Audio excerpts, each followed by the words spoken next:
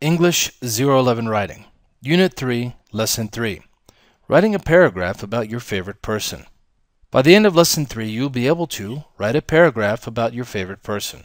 Let's look at the format of a paragraph. You have title, indent, double spacing, and margin. You want to put your title at the top of the page. You want to indent. Basically, you want to move 5 spaces in and then write your first word. Double spacing, meaning there is spacing between each sentence or line. And margins. Margins are on the side of the paper. So now let's take a look at a sample paragraph. Write a paragraph about your favorite person. For example, one of my students wrote, "My father." This is the title. Here, he indented.